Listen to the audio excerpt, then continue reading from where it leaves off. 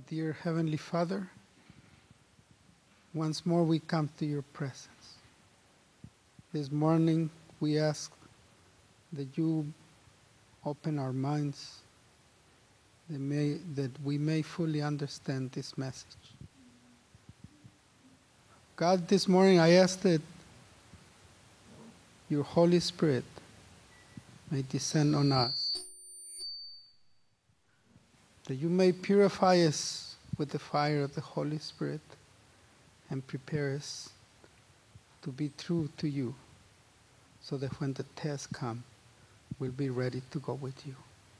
We ask this morning, once again, that you be with your servant, our brother Pippenger, that this word that he has for us, we can use it and spread it to others, within your church and outside your church. I ask these favors in the name of Jesus Christ. Amen. At this point, we're going to take up a new topic. We started with some foundational principles. Then we tried to lay out the sequence of events at the end of time with the study on the purification of God's church. We went through Daniel 11, 40 to 45, and I consider the last presentation, Adventism's parable, as part of the study on Daniel 11, 40 to 45, but now we'll switch gears a little bit and take a look at the daily in the book of Daniel. And there's a lot to look at there, and hopefully I've broken it up in logical compartments. We're going to start with the history at this first presentation. And I know that for whatever reason, from my experience, the daily is a subject that is hard to grasp, at least the first time through for many of us. And this is for a variety of reasons. When you realize that there's been a concerted effort to establish the wrong understanding of the daily in God's church here at the end, then you realize that that complicates our ability to come to understand it as simply as the pioneers did. And not only was that taking place in our church, but Satan has had an effort to just shut us down as students of prophecy, and that further complicates the problem of trying to understand the daily correctly. Now, if you remember back on night number 1, we gave you a book called The Mystery of the Daily by John Peters. On this subject, that's the homework, and it's hard. He's a theologian. You have to read it to get it. But once you get the concepts that he's laying down, very good book, important book. So know that you have more information on this than what we're going to be able to cover here. This statement right here is a pivotal statement in this study of the daily. Early writing 74-75. I have seen that the 1843 chart, and you'll see the 1843 chart hanging on the wall here, and you received one in the handout. I have seen that the 1843 chart was directed by the hand of the Lord, and that it should not be altered, that the figures were as he wanted them, that his hand was over and hid a mistake in some of the figures so that none could see it until his hand was removed. Then I saw in relation to the daily, Daniel 8:12, that the word sacrifice was supplied by man's wisdom and does not belong to the text, and that the Lord gave the correct view of it to those who gave the judgment hour cry. When union existed before 1844, nearly all were united on the correct view of the daily, but in the confusion since 1844, other views have been embraced, and darkness and confusion have followed. Time has not been a test since 1844, and it will never again be a test. I think we could just simply take this at its word and let that be the simple answer for the daily, because there's a simple way to trace down what the daily is here. Just find out what the people that gave the judgment hour cry believed the daily, and bam, you got it, whatever they'd said it was, if you wanted to make it simple. But if that's not good enough for you, then you got to go a little bit further. She says in there that the 1843 chart was directed by the Lord and should not be altered. And for me, there's some mistakes, as she said on that chart, But the reason that we don't want to alter that chart is it's historical evidence. You want to keep it just as it was. We need to come to understand the pioneers' reasoning and what went on, even if there were some mistakes. It's not a big problem to understand that the earth wasn't the sanctuary in 1844. There was some misunderstandings there, and the 1843 chart, those misunderstandings on there are excellent study when we come to understand why and what they are. Then she also says in there that in relation to the daily, the word sacrifice does not belong to the text. And in the book of Daniel, you'll see the daily, I think about 5 times. And what we know is that next to all of those, the word sacrifice is in italics, and it should be removed. So what inspiration says, it does not belong to the text. And that the Lord gave the correct view of the daily to those who gave the judgment hour cry, and that other views of the daily bring darkness and confusion, and that time has not been a test since 1844, and never again will it be a test. And when you study the daily in its fullest sense, from my understanding, you realize that those among us that are attempting to reapply time prophecies at the end of the world in a day-for-day fashion, one of their big stumbling blocks that leads them down this road is the daily. So you're seeing her emphasize that here too, that the testing of time has some kind of connection to the daily according to inspiration. And the champion for reapplying time prophecies at the end of the world, I don't know if champion's the right word, but the name in Adventism that you hear more than most, there's a few well-known names, is a sister named Marion Barry. And in our books out there, we have one of our newsletters that we deal with Marion Barry and the setting of time. If you didn't receive that newsletter, if there are still some of those available out there, feel free to take one. We have more at home if we run out.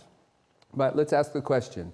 Who gave the judgment hour cry? And here are some men that were directly involved with the judgment hour cry. William Miller, Josiah Litch, Sylvester Bliss, Joseph Bate, J.N. Andrews, Hiram Edson, James White, Uriah Smith.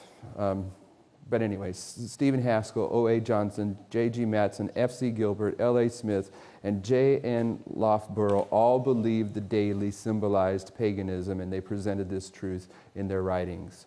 If you wanted to argue that Uriah Smith wasn't giving the judgment hour cry, I wouldn't argue with that, but Uriah Smith is the biggest voice in Adventism that puts in print the position of those that gave the judgment hour cry on the daily. These are the men that believed the daily was paganism based upon that understanding that was derived by William Miller. And here's William Miller's reasoning on how he came to understand the daily. And if you remember, William Miller's practice of Bible study is that he would read the Bible, and when he came to a passage he did not understand, then he would break open his concordance and he would look where that word or phrase that he was having trouble with, wherever it was found in the Bible, he'd look at every place where it was in the Bible, and he'd continue to do that until he figured out what he thought it meant, and then he'd move on in his Bible study. And it's in this passage here that he's telling that same technique, that he was using that same technique, trying to figure out what the daily that's taken away in the book of Daniel is. And you'll notice here in the red, if you can, but in any case, if you just read along, even if you can't see it in the color up there, that he quotes three passages out of the book of Daniel connected to the daily, and that's good because he lets us know he's talking about the daily in chapter 8, chapter 11, and chapter 12. He's understanding that the daily in chapter 8, 11, and 12 are all the same symbol, okay? But he says this, I read on and could find no other case in which the daily, was found, but in Daniel I then, by aid of a concordance, took those words which stood in connection with it. Take away, he shall take away the daily, from the time that the daily is taken away. I read on and thought I would find no light on the text. Finally I came to 2 Thessalonians 2, verses 7 and 8. For the mystery of iniquity does already work, only he who now letteth will let, until he be taken out of the way, and then shall that wicked be revealed. And I'm going to come back to this, but in the book on the mystery of the daily by John Peters, he points out for you that this word letteth and let is restraineth, and he calls him the restrainer, and he puts that in there because it's more accurate to the Greek. It says, only he who now restraineth will continue to restrain until the restrainer, the one that's been restraining, is taken out of the way. The Greek word is restraineth. It's talking about something that was restraining the papacy from rising to power. But anyway, you'll find that in the book. Back to William Miller. And when I had come to that text, what text? 2 Thessalonians 2:78. William Miller says, and when I'd come to that text, oh, how clear and glorious the truth appeared. There it is. That's the daily. Well, now, what does Paul mean by he who now letteth or hindereth? By the man of sin and the wicked, popery is meant. Well, what is it that hinders popery from being revealed? Why, it is paganism. Well, then, the daily must mean paganism. That's William Miller's logic, his reading. Have you ever done that in the Bible, though, where you're looking for something, or maybe you're not even looking for it, it's just something you never quite ran down, and finally you see it there in the Bible, and you think, oh, how glorious. He remembers that when he came across the takeaway, that it was one of those points where suddenly lights were turned on, and that's how he arrived at it. That's his logic. And here are the places in Daniel where we find the daily. Daniel 8 through 11, 3 times in that passage, once in Daniel 11:31, and once in Daniel 12:11. And as you notice what William Miller said, his key to coming to the understanding that the daily was paganism is he was tracing down the words that stood in connection with it, which was take away. And I'll point out here, we're going to deal with it later, that in Daniel 8, one of the words translated as take away is different. The word that is translated as take away in Daniel 8 is different than the Hebrew word that is translated as take away in both chapter 11 and 12. And those people that are teaching Conrady's view of the daily are forced to try to say that both these Hebrew words mean the same thing. And I would submit to you that if Daniel wanted them to mean the same thing, he would have used the same Hebrew word. When Daniel uses a different word, it's because he has been inspired to make a distinction between two things. That's my simplistic position upon it. Here is 2 Thessalonians chapter 2 that William Miller was referring to, and these are the phrases that he refers to, tying all the passages of the daily in the book of Daniel into his definition of paganism. Why am I saying that? Because, and I've made this point once already, the people that reapply time prophecy at the end of the world, many of them, maybe all of them for all I know, try to teach that the daily in chapter 11 of Daniel is different than the daily in chapter 12. There's no justification for making that claim. They have to be the same. It's the same vision. It's just a few thoughts later in terms of Daniel writing out that vision. Read it sometime. Just ask yourself, how long does it take you to read from Daniel 12:31, where he writes down daily, on through Daniel 12:11? I mean, that's how big of a thought it was for Daniel when he was writing it out. Why would suddenly the daily, 20 seconds later, be used to symbolize something else than when he first used it? One thing, if you go to Paul's letter, where William Miller arrived at, the one thing that seems significant to point out here, let's read this, that you be not soon shaken in mind or be troubled, neither by spirit nor by word nor by letter as from us, as that the day of Christ is at hand. Let no man deceive you by any means, for that day shall not come except there come a falling away first, and that man of sin be revealed, the son of perdition, who opposeth and exalteth himself above all that is called God, or that is worshipped, so that he as God sitteth in the temple of God, showing himself that he is God. Remember ye not that when I was with you, I told you these things. And the logic of this is that for Paul to specifically say in a letter in the Roman Empire during that day and age, for him to write a letter and send it on the Roman roads to the church of Thessalonica and say, pagan Rome is the power that's going to be removed for papal Rome to be established would be dangerous for Paul. It would be dangerous for the readers, because if pagan Rome, seeing someone making a prediction that they were going to be done away with, would be considered rebellion and sedition, and it would have put the brethren in jeopardy. So Paul didn't have to do that. He just says, remember when I was with you, I gave you the sermon and I told you that pagan Rome falls and then the papacy is established. That's what he's saying here. So the Thessalonians knew from a previous sermon, remember not that I told you these things when I was with you. They already knew. He was just reminding them of that. And instead of saying the empire of Rome, he said, the power that restrains the man of sin must be taken away before the man of sin is established.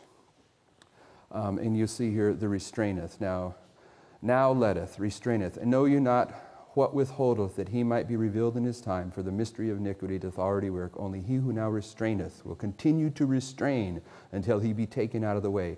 Pagan Rome precedeth or withheld the papacy from rising to power. And now you know that pagan Rome withholdeth the mystery of iniquity, the papacy. And now you know that pagan Rome restrains the papacy and will continue to restrain the papacy until pagan Rome is taken out of the way. And now you know that pagan Rome restrains the papacy until pagan Rome is taken away. Pagan Rome, paganism. This is the logic of Miller. This is the understanding of this passage in Thessalonians, the correct understanding, I would submit to you. Now, Brother Ron talked about this a little bit last night, the abomination of desolation. Matthew 24:15. When ye therefore shall see the abomination of desolation, spoken of by Daniel the prophet, stand in the holy place, whoso readeth, let him understand. Here's a passage where Jesus is saying, make sure you understand this. Make sure you understand the abomination of desolation in the book of Daniel. Now, Daniel 8:13, Daniel 11:31, Daniel 12:11 deal with this power. Let's read those just so we can get them in our head. We're going to be dealing with these verses for a while. Then I heard one saint speaking, and another saint said unto that certain saint which spake, how long shall be the vision? That's the complete vision, the whole vision, concerning the daily sacrifice and the transgression of desolation, to give both the sanctuary and the host to be trodden under foot. An arm shall stand on his part, and they shall pollute the sanctuary of strength, and shall take away the daily sacrifice, and they shall place the abomination that maketh desolate. And from the time that the daily sacrifice shall be taken away, and the abomination that maketh desolate set up, there shall be 1,290 days. So, Jesus tells us to understand the abomination of desolation, and we have the transgression of desolation in Daniel 8:13, abomination that maketh desolate in Daniel 11:31, abomination that maketh desolate in Daniel 12:11, are all, and the pioneers understood all of these as symbolizing the papal power. Are all three of these the papal power? Okay, then what was Jesus saying? What was Jesus saying? And the Savior warned his followers, when you therefore see the abomination of desolation spoken of by Daniel the prophet stand in the holy place, whoso readeth, let him understand, then let them that which be in Judea flee into the mountains. When the idolatrous standards of the Romans, what Romans? This is the pagan Romans, right? When the idolatrous standards of the pagan Romans should be set up in the holy ground, which extended some furlongs outside the city of walls, then the followers of Christ were to find safety in the flight.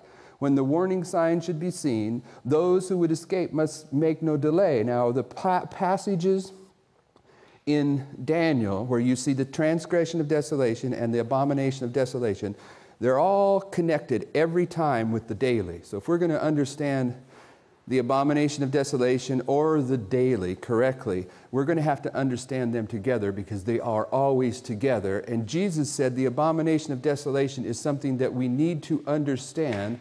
And you all, as the pioneers do, just said that the transgression of desolation and the abomination of desolation in the book of Daniel was the papal power.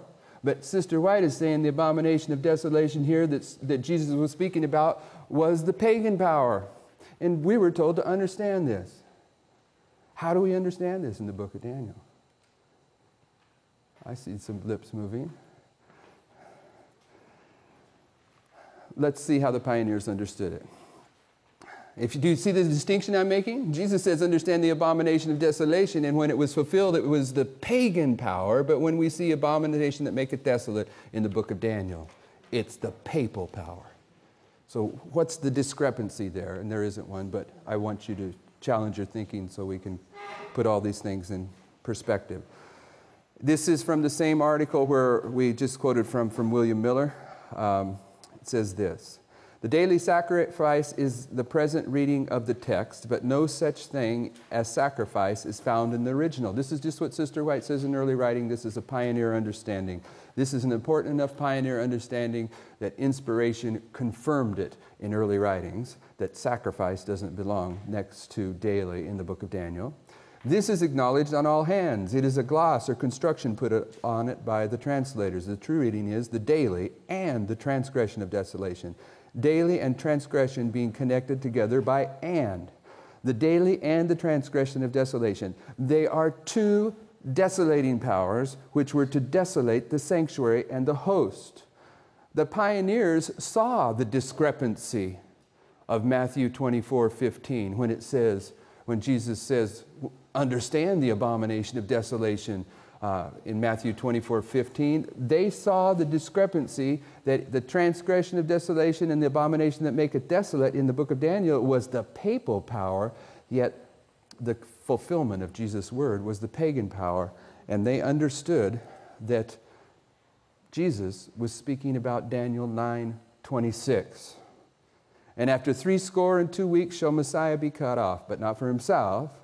And the people of the prince that shall come shall destroy the city and the sanctuary. This is the destruction of Jerusalem in AD 70. And to the end thereof shall be with the flood. And unto the end of the war, desolations are determined. The pioneers understood that there were two desolating powers connected with Rome. Pagan Rome and papal Rome. And they're both symbolized under the phrase by Jesus as the abomination that maketh desolate, the abomination of desolation. And that's where the pioneers go to with Matthew 24:15, is that Jesus was speaking about these two desolation powers. He was speaking about them in a general sense.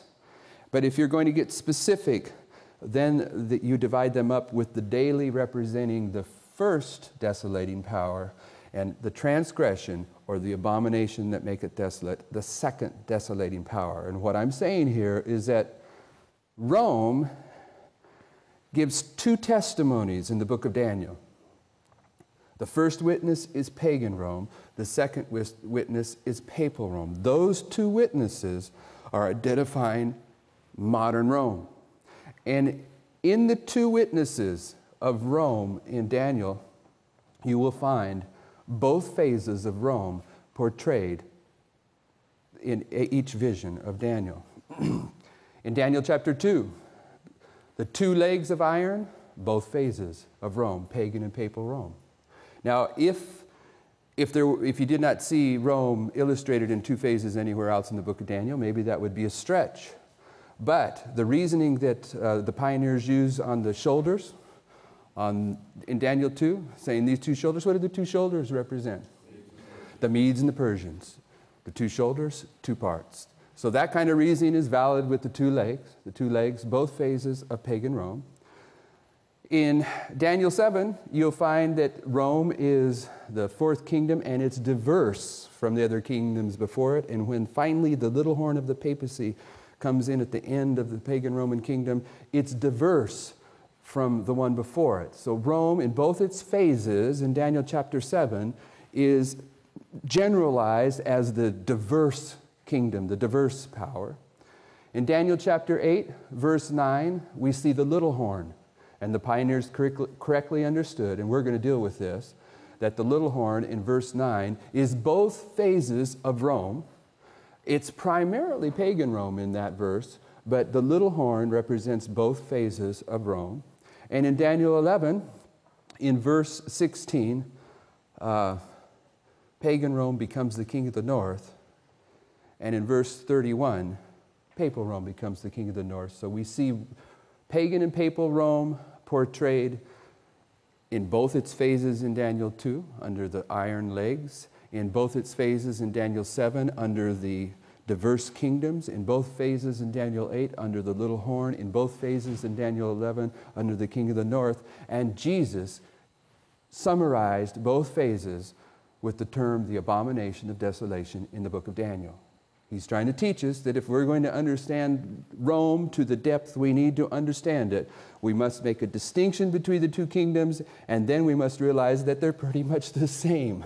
They're given an identical story in order that you and I can understand modern Rome at the end of the world. How are they the same? Both Romes, and this is just some of them, but both Romes have time prophecies that begin when the third geographical obstacle is overcome. Both persecute God's people. Both attack His word. Both stand against Christ. Both trample down God's sanctuary. Both were pagans. And both leader was Pontifex Maximus. Both were prophetically divided into three parts. We haven't dealt with that much, but you've been reading it with Russell a little bit as he's reading through the trumpets. If you're seeing it, it says a third part of the man, a third part of the trees. The pioneers were understanding these third parts of the Roman kingdom to be identified by the fact that both Eastern Rome was divided in three and Western Rome was divided in three. Together they provide two witnesses. Together, pagan and papal Rome provide two witnesses that identified modern Rome. Jesus symbolizes both phases of Rome under the term abomination of desolation. He also counsels us to understand this truth. In 1901, there was a new view brought into Adventism that came from Conradi in Germany. And it's called the New View, but it really wasn't the New View, although by being clear about this, it gets a little bit more confusing. There was a view of the daily before William Miller came to his understanding. So in reality, if you consider the whole span of Protestant Christianity from the Reformation onward, William Miller's was the New View. But it was the established view in Adventism. So when Conradi when he introduced this view in Advent history, it's called the New View. But it was nothing more than the old Protestant view that existed before William Miller came to understand what the daily was. But if you're going to read Adventist literature, they're going to call it the New View. When really it's the old view. Enough being said about that, just so we're acknowledging that we understand that Conradi just pulled this out of the fallen Protestant churches. Eventually, Conradi totally apostatizes. In fact, Conradi, if you're going to be fair, not be critical, but if you're going to be fair, Conradi is the man that has basically turned European Adventism into an Adventism that has no respect for the spirit of prophecy. We have no respect pretty much for the spirit of prophecy over here, but it's a bit more, it's a bit worse over there from his influence way back when, because on his way out, he did many things to undermine the spirit of prophecy. Eventually, he totally apostatized. E.J. Wagner accepts the New View, and he repudiates Ellen White. He states this, because he accepted Conradi's view that the daily symbolizes the work of Christ in the sanctuary, and he says this: early writings most clearly and decidedly declares the old view. He's saying that early writing supports William Miller's position that the daily is paganism. Wagner could see that. Now I say that because most of the people that take this argument up, they try to take the early writings passage and make a case that she's really not supporting William Miller. Wagner was honest, and he was right on. And he's speaking about a writing by O.A. Johnson when he says, O.A. Johnson shows most clearly that the testimonies uphold the view taught by Smith. So he's not just saying that he recognizes that Sister White in early writing upholds William Miller's view. He's saying that there are also been people that have did research on what Uriah Smith writes in the book Daniel and the Revelation, and it also holds up William Miller's position that the daily is paganism. By the way, from what I understand, I don't know the exact date, but the last time that they tried to update the book Daniel and the Revelation by Uriah Smith was in the 1945 time period, and they were going to remove the pioneer position of the daily out of that book. But as they came together and looked at it, editorially they determined it was impossible. If you were going to pull it out of there, you would just destroy the whole book, and it had to stay in there. And that book was written, by the way, with the understanding that as new historical information came to light, that they would reprint that book by incorporating the new information into it. So it was designed that way. It's not so sinister if you've never heard about the evolution of Uriah Smith's book, Daniel and Revelation, and finally you hear that at different points in time it was republished and they changed things. Well, that was part of the design. It was to be the book on Daniel and Revelation for Adventism, and when new light came in, they wanted to be able to strengthen it and uphold it. But some of the attempts that were made on that book didn't fall into the category of strengthening it, but when they did try to take the daily out of it in the 1940s, it couldn't be done. Anyway, Wagner teaches Prescott, who then teaches Daniels, and they both begin to work on Willie White. Prescott eventually abandons the sanctuary doctrine. You know that Jones and Wagner were the champions of the 1888 message, but there's one other person that Sister White identified as an 1888 messenger. You know who it was? Prescott. When he was down preaching in Australia, you can look at some of his sermons in the book that Ralph Larson wrote. You all know this book. Ralph Larson wrote a book on part of the title, The Word Made Flesh, and he has some of Prescott's sermons in there, and he has the statements that Sister White made about those sermons in that time period, and she's clearly identifying him as one of the 1888 messengers, and he accepts a new view and eventually abandons the sanctuary doctrine. A.T. Jones accepts the new view, apostatized completely. W.H. Olson argues new view requires repudiation of Ellen White, agreeing with Wagner. Adds also that 1844 falls apart, and the whole 1844 structure falls hopelessly apart, and this is true. You can show it if you take your time. If you take your time and carefully analyze the daily in the book of Daniel, if you try to uphold the teaching that the daily represents the work of Christ in the sanctuary, you do destroy the 2300-day prophecy. Hopefully we will make that clear as we proceed. But people have already recognized that a long time ago.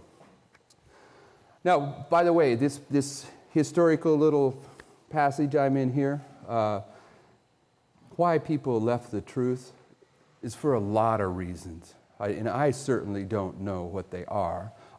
We're just dealing with the daily, and this is not an evidence one way or another. This is just some facts along the way that some of the people that are known in Adventism that did lose their way, you go back and look closely, and somewhere along their way of losing their way, they took the wrong view on the daily.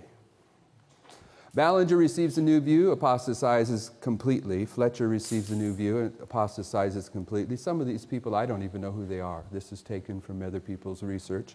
Sneyd receives a new view, apostatizes completely. It's coming down through history, though. Grieve receives new view, apostatized completely. Brimsmead receives new view, apostatized completely. The one time I've been in Australia, on our trip from one side of Australia to another side of Australia, we stopped at the most famous farm in Australia. And the most famous farm in Australia is Brimsmead's farm. People, it's like a Disneyland, or I don't know what they have in Germany or England, but it's a tourist attraction. And people, it's got every kind of fruit you could ever think of growing in this farm, and people come and look at the different fruit trees. And I actually brought home a whole selection of very exotic jellies, remember, from that farm. It's kind of a nice place, but and he was before my time. I was coming into Adventism when he was going out, so I'm not a contemporary with him, but there's people in here that have close connections to that time period. They know him better than I do, or his work. But he's totally out. He's not a Christian any longer. In any way, he's totally gone.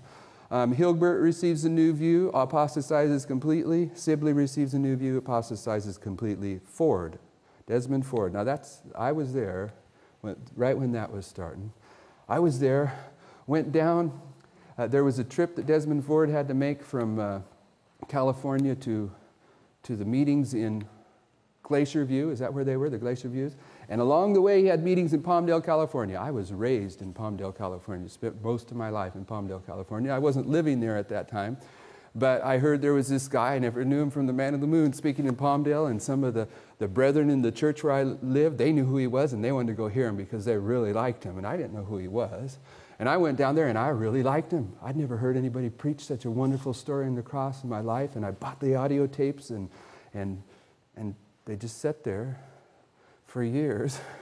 You know, and then by that time, I knew who Desmond Ford was, and at some point in time, I see Desmond Ford's tapes, and I thought, what do I got to take? And then I remembered, yeah, I did hear him, and I put him in, and I remembered that I thought those were the best sermons on the cross I'd ever heard, and then I realized, wow, this is the most satanic stuff I ever have heard, because it sounds good, but it's so untrue. But I wasn't trained at that time, and I can see how people swallowed that poison, and he took a whole bunch of people out with him, and he was wrong on the daily.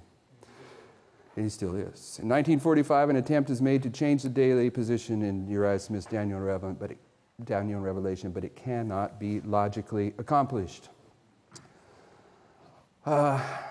So, making that point, you know, I believe early writing 74 and 75 is a divine endorsement for the daily being paganism.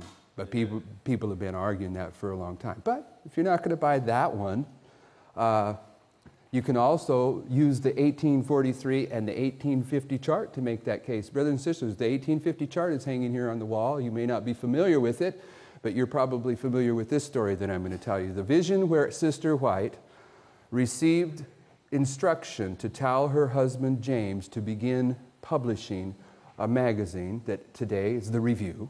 The vision that got the Review and Herald started, in that same vision, she told her to have James print a new chart.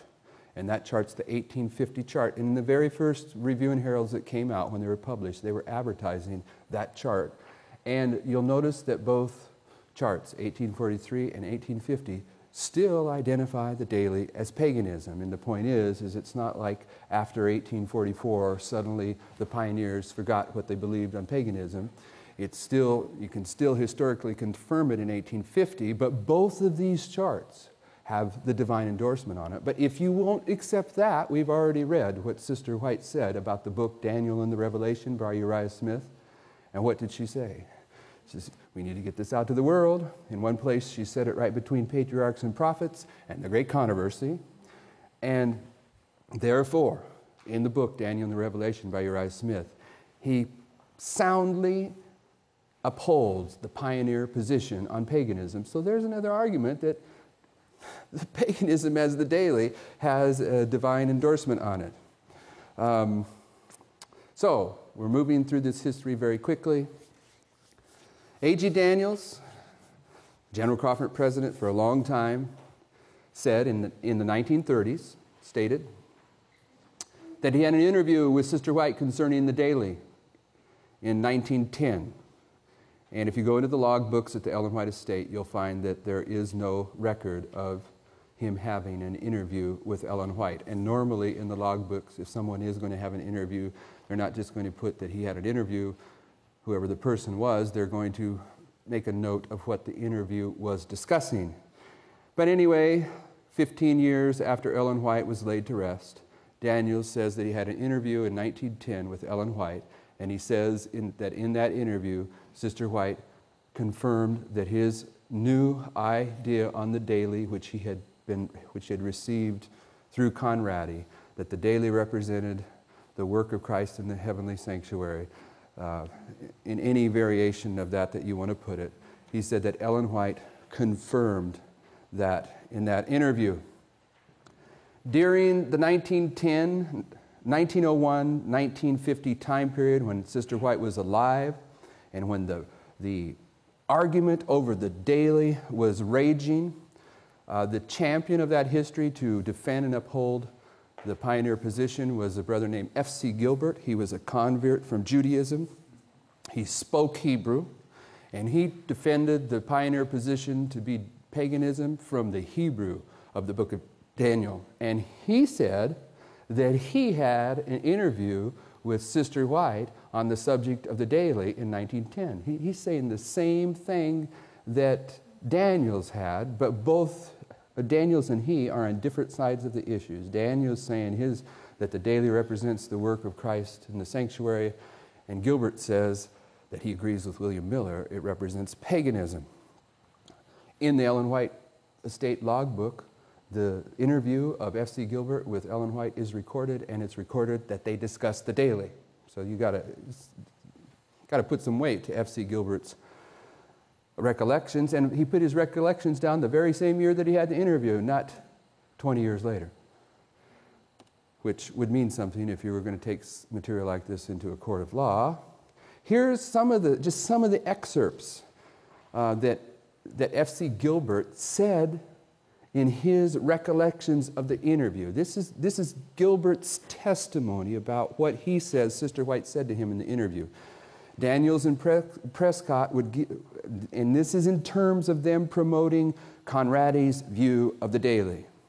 Daniel and Prescott would not give the older brethren in the cause any chance to say anything. Daniels was here to, notice it, Sister White, according to F.C. Gilbert, Sister White says, Daniels was here to see me, and I would not see him. I would not have anything to say to him about anything. About the daily that they're trying to work up, there is nothing to it. When I was in Washington, there seemed to be something that just encased their minds, and I could not seem to touch them. We are to have nothing to do with this subject of the daily. This is what F.C. Gilbert said that Sister White told to him, so this is secondhand information that's almost 100 years old. I knew they would work against my message, and then the people would not think there was anything to my message. I've written to him and told him that if he was showing himself not fit to be president of the General Conference, not the man to keep in the presidency. If the message of the daily were a testing message, the Lord would have shown me these people do not see the end from the beginning in this thing. I utterly refuse to see any of them who are engaged in this work. The light that was given me of God is that Brother Daniels has stood in the presidency long enough. And I was told not to have any more conversation with him about any of these things. I would not see Daniels about this matter, and I would not have one word with him. They pled with me to give him an interview, but I would not. I was told to warn our people not to have anything to do with this thing. I was forbidden of the Lord to listen to it. I've expressed myself as not having a particle of confidence in it.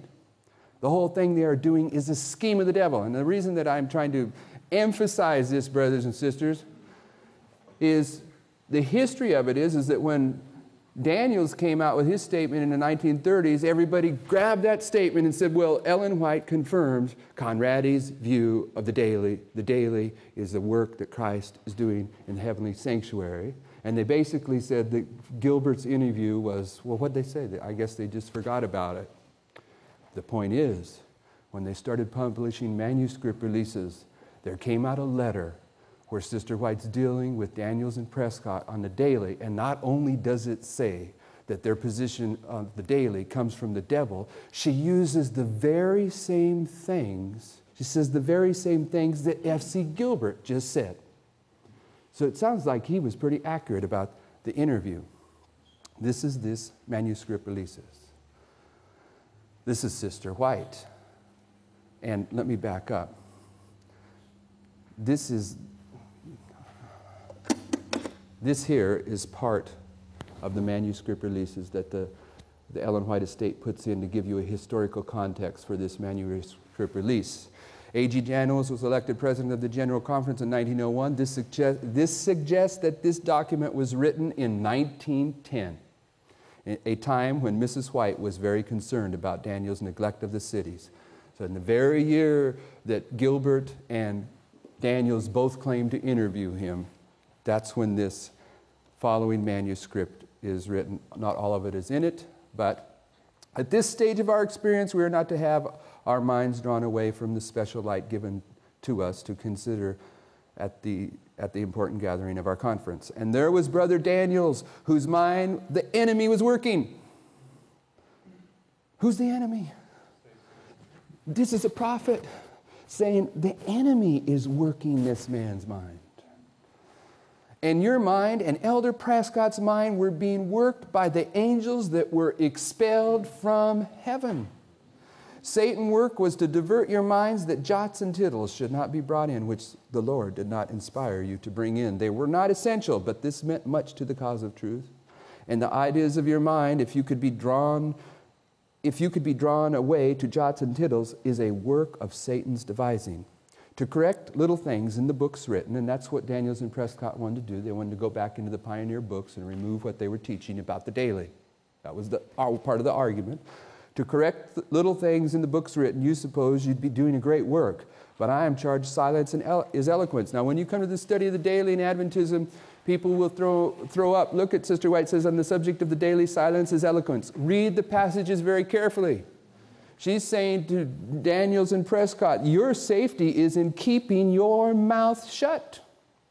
She's talking to the troublers in the midst in a specific way, and in a general way, she's talking to the rest of Adventism, because when it started, they were the minority. And she's telling the church at large, drop this subject. Let's not allow this subject to be agitated. So in a general way, she was telling the church, silence is eloquence. But in a specific way, she was telling Daniels and Prescott, silence is your safety.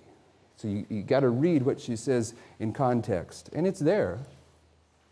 I am to say, stop picking your flaws. If this purpose of the devil could be carried out, then it appears to you that your work would be considered as most wonderful in conception. That's what F.C. Gilbert said, she said. It was the purpose of the devil. It was the enemy's plan to get all the supposed objectionable features where all classes of minds did not agree. And what then? The very work that pleases the devil would come to pass. There would be a representation given to outsiders not of our faith, just what would suit them, and would develop traits of character which would cause great confusion and occupy the golden minutes which should be used zealously to bring the great message before the people. The presentations upon any subject we have worked upon could not all harmonize, and the results would be to confuse the minds of believers and unbelievers. Gilbert says, she says, their position would bring in confusion. This is, according to his testimony, this is the very thing that Satan had planned that should take place, anything that could be magnified as a disagreement. And she was shown, because there's places where some of the arguments about discussing the daily is that Daniels went to Sister White and he came away and he was told that she had no light on the subject. Well, brothers and sisters, early writing 74 and 75 was light on the subject.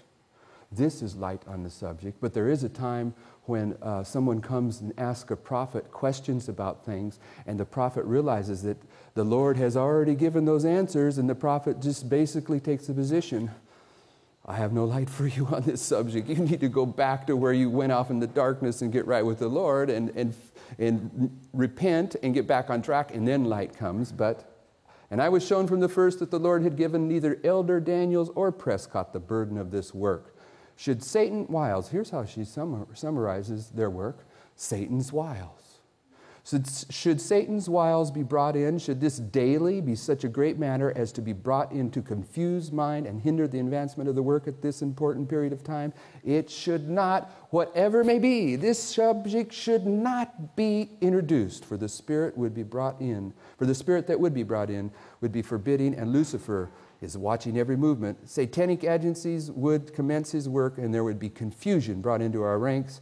You have no call to hunt up the difference of opinion that is not a testing question, but your silence is eloquence. I have the matter all plainly before me. If the devil could involve any of our people on these subjects, as he has proposed to do, Satan's cause would triumph. Now the work without delay is to be taken up, and not a difference of opinion expressed. Now, when I saw how you were working, my mind took in the whole situation and the results. If you should go forward and give the parties that have left us the least chance to bring confusion into our ranks, your lack of wisdom would be just what Satan would have it. Your loud proclamation was not under the inspiration of the Holy Spirit. I was instructed to say to you that you're picking flaws in the writings of men that have been led of God is not inspired of God. Who are the men that have been led of God? It's the ones that proclaim the judgment hour message. And if this is the wisdom that Elder Daniels would give to the people, by no means give him an official position, for he cannot reason from cause to effect. There's F.C. Gilbert again. Your silence on this subject is your wisdom. Now, everything like picking flaws in the publication of men who are not alive is not the work of God has given any of you to do. For if these men, Elder Daniels and Prescott, had followed the directions given in working the cities, there would have been many, very many, convinced of the truth and converted, able men that are now in positions where they never will be reached. Brothers and sisters, when you go out and you share a Bible prophecy, you run in, maybe it's not appropriate for me to say this, but I've seen this. This is subjective on my part, all right? But I've seen people, or saw people,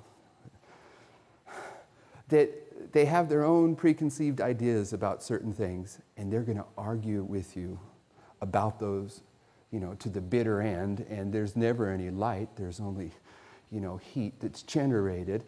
But you know what? A good portion of us Adventists that are like that are willing to have these battles over certain pieces of information, we're not doing a thing for the Lord.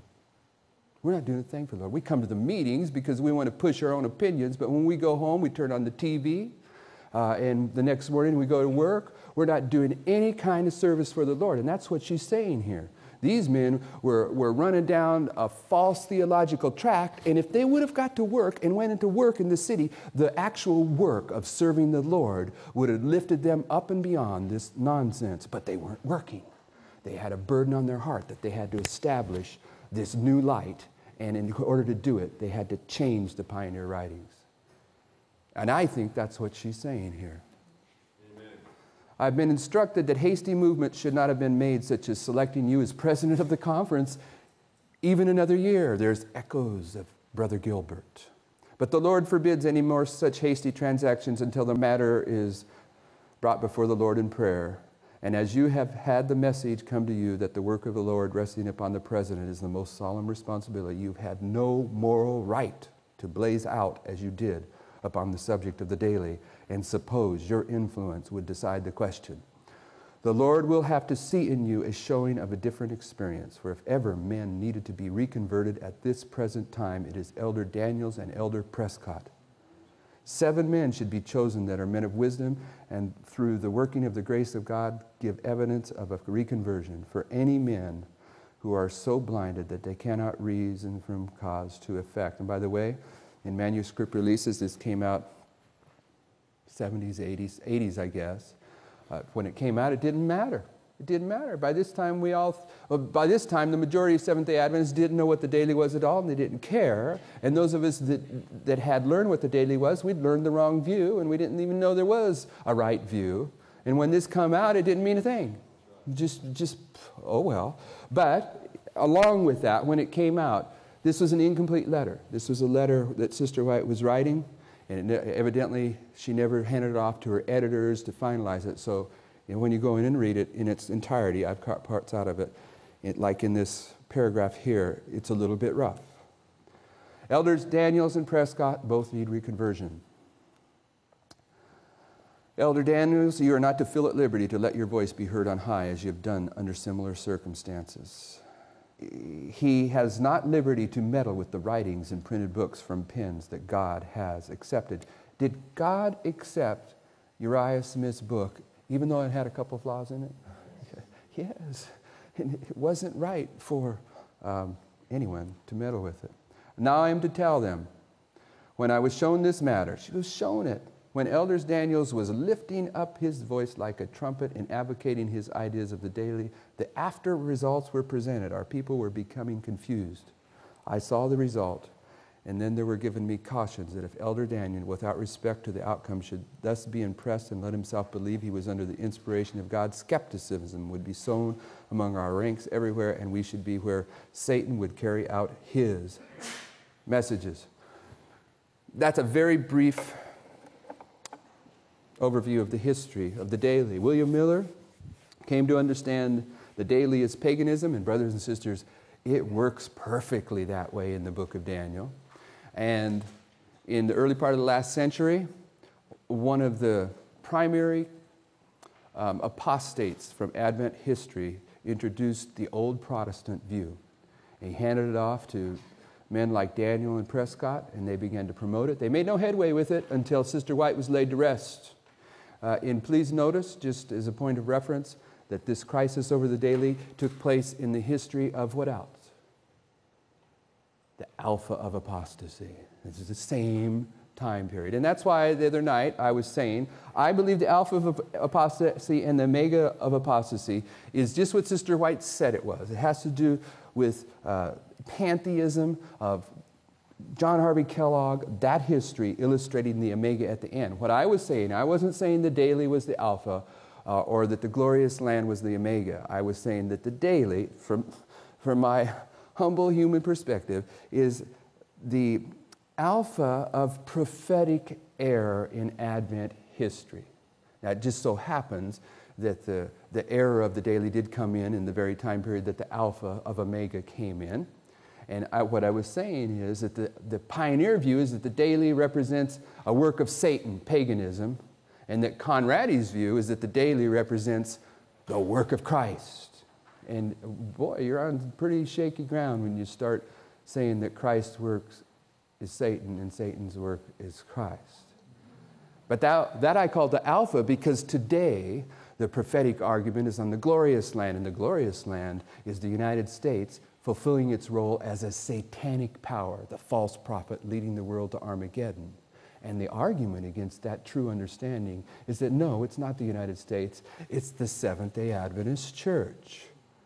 I mean, is the glorious land a satanic power or a godly power? So because of the same relationship in the arguments in both those prophetic issues, I'm saying that they're the Alpha and the Omega of prophetic misunderstanding.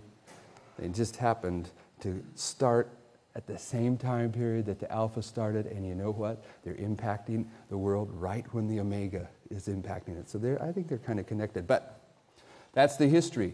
We are going to continue on in this study and go through it and see if we can come to understand the daily in the book of Daniel. Shall we pray?